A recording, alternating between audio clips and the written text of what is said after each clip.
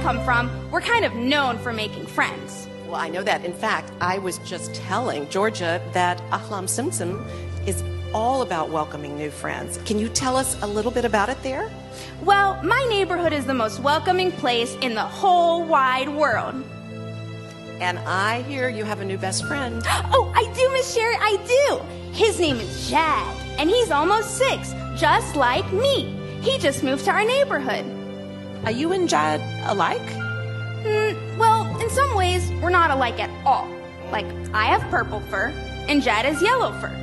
Oh, and I like to sing la la la la and dance a doo da da, a doo da da, a doo da da da.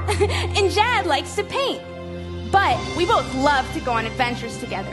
Jad will plan out every detail in advance, but I just like to go, go, go. So I say, Yalla Jad. That means let's go in Arabic. I say it a lot. Basma, it sounds like you guys have so much fun together, but didn't you tell me that at first, when Jad first came, he had trouble making new friends? He did.